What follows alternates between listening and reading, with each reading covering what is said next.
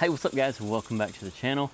If you're new here, welcome for the first time. I'm Austin Ross. I was a pipeline welder for about 8 years. I've been mobile welding in general for about 17 years. In this video, I'm going to share with you a few tips on what to do to fix a burn through on your pipe weld. Without knowing these few tips that I'm about to share with you, it could potentially cost you thousands of dollars. For example, busting a weld test. Making sure you get past your weld test is like the gateway to making sure you make that $35, $45 an hour single hand, or $4,000 or $5,000 a week with your welding truck if you're pipeline welding.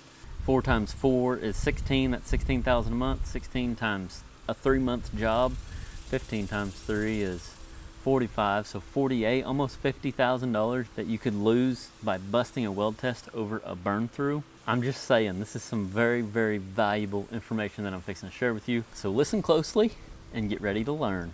Tip number 1 is whenever you're welding your hot pass and you pop through, either just stop welding or just kind of skip ahead a little bit and continue to go up. That's what I did here. I just left my hole alone rather than trying to fill it up. Over the years of me pipelining, like the longer I pipelined, especially with downhill, I did get to where I could pop through on my hot pass, you know, going downhill versus uphill. You can do it uphill too, but most of my experience was downhill whenever I was pipelining. Whenever you pop through with experience, you can go ahead and use that same rod you're hot passing with and go ahead and fill the hole. Like just go ahead and fill it up. And depending on how it fills up, if it fills up good, a lot of times you can leave it and it'll pass x-ray, but you do take a chance of them calling burn through on you. And the way they can tell on x-ray that you have a burn through is if the wall thickness is thinner in an area. So like on the outside, you might have felt like it went fine, but on the inside, like on mainline, you can't see the inside. On some fabrication, you obviously could see on the inside, but where you can't see on the inside, it's a good idea to grind it and push back through it just to make sure, you know, you get your bead in there to make sure your weld is as thick as the wall thickness of your pipe, because that's how x-ray, that's how they're going to be able to see it, is it's going to show that it's thinner where you burned through, and they'll call burn through. That's tip number 1, is just to stop welding once it happens, or just hurry up. Like if you know, you can keep your arc and just kind of jump up here and, you know, just keep on going. Number 2 is stop and let it cool off. Let it cool off. In fact, go ahead and finish welding what you don't have welded and let that area cool off. Go ahead and grind it like I've done here. Let it cool off some more. Letting it cool off is a key factor, because from my experience, from what I remember when I was pipelining, if you try to fix it right away, depending on the size of pipe, but especially on a small piece of pipe like 2-inch or 3-inch, this here is 3-inch, and on bottom, the more you fool with it, if I would have popped this hole and then just went right to grinding it and right to welding it again, it would have been harder to fix. And the more you weld on it, the hotter it gets and the harder it is to fix.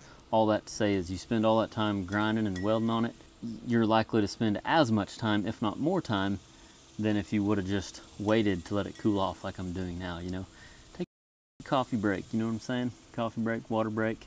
So yeah, stop welding, number 1. Number 2, let it cool off. And then my 3rd tip on fixing a burn through on a pipe weld is to weld uphill. You know, like whenever you go to put your bead back in, weld uphill. That will ensure you're more likely to beef it up some more. You can do it downhill, you know, practice both. I definitely recommend practicing both.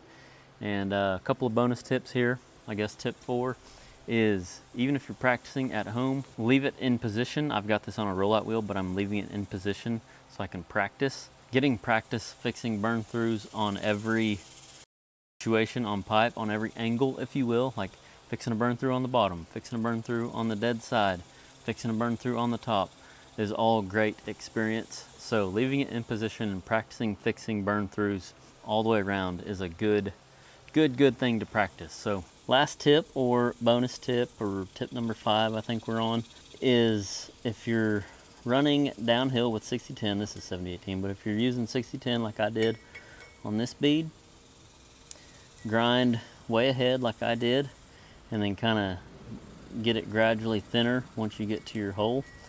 And strike up way up here, let your rod warm up, drag, drag, drag. And then once you pop in, for one, make sure your rod angle is 90 degrees to the pipe, if not pushing it a little bit, especially in this particular, what would we call that, 3, not 6, but I guess that'd be 4 or 5 o'clock right here. Make sure you're 90 degrees with the pipe, really in all situations, especially burn through can be tough to fix right here at number 3 too, at 3 o'clock also. But making sure that your rod is straight in versus leaned back can sometimes help you. And doing little bitty circles or side to side motion, or kind of both.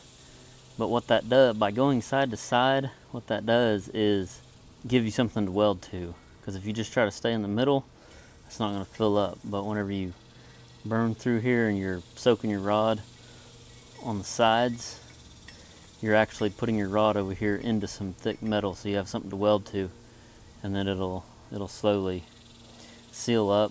Keep in mind also, this may take a couple of times. You know, you'll, after your first time of grinding it, run through. If it doesn't seal off all the way, again, let it cool off, and then grind it, and let it cool off again, and then run back through it, you know, seal it off. And you might even want to push on it a third or fourth time. But in between each pass, let it cool off. That is probably the biggest thing that'll help with burning through. And this is even more important, in my opinion, on test day. Staying calm, being patient, and letting it cool off. Letting it cool off, letting your material cool off with stick welding, and especially pipe welding when trying to fix burn throughs, is probably the #1 tip that I learned over my years of pipelining. Thanks for stopping by. I hope you have an awesome day. If you're interested in learning more, make sure and check out our online trade school, Arosswelding.school. If you're new to rig welding or looking to get into pipeline welding and you haven't built your first welding rig yet, you'll want to check out the quick rig over there on our website, Arosswelding.school. And to find the soapstone or anything else you may see me use in any of these videos here on YouTube, check out our other website, Arosswelding.com. And remember, learn something every day.